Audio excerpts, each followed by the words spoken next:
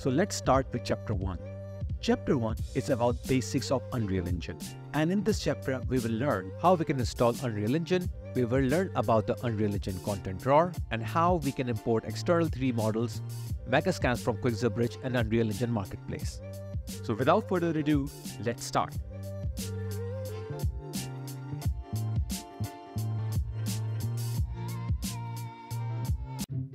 Oh my god, I'm in 3D! अब मजा आएगा. Let's see how we can install Unreal Engine on our computers. So you need to go to unrealengine.com, but you must have an account there. If you do not have an account, you can sign up. And after logging in, you will see that there is a download button on top right corner.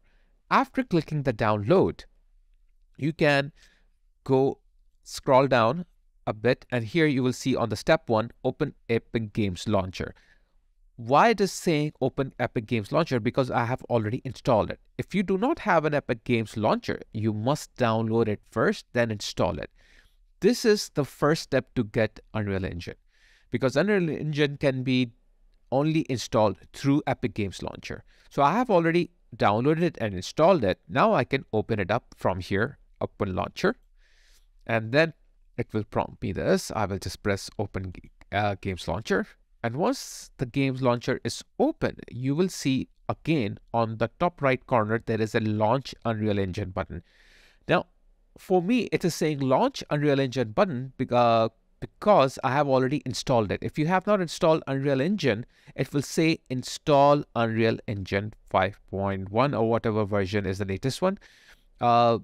Once you have installed it, it will like usually it takes around, for me it took around 1 hour or like 1 to 2 hours, because the file was around like 25 GBs. So that's how it I installed it. And once it is installed, now you can see the option says Launch Unreal Engine, and I can click here to launch the Unreal Engine, and it will show me on my screen. It usually take a few minutes to load up because it initializes all the shaders and it compiles all the shaders.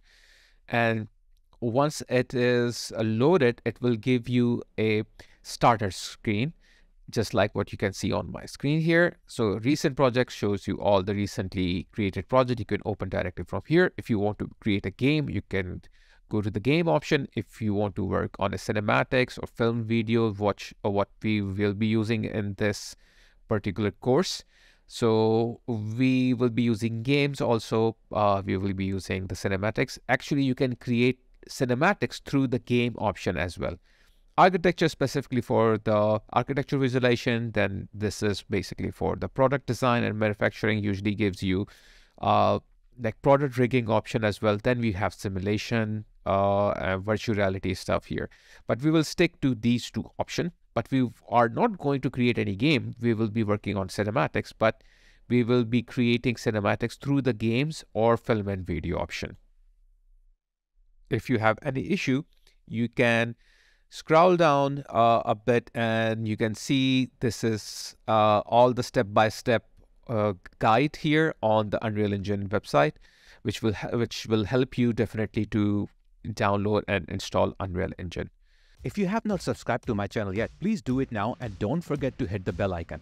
By the way, I have noticed that many of you are watching my videos without subscribing. So let's change that. Subscribe to my channel and be the part of the interactive community. Now, here's something really important I want to talk about. Please do not download my videos. Just watch them online. When you download them, it messes up my watch time hours, and that's a bummer. I want to keep creating awesome videos, but it's demotivating when I lose out on those stats. Thanks a bunch for your support. You guys rock. Catch you all in the next video.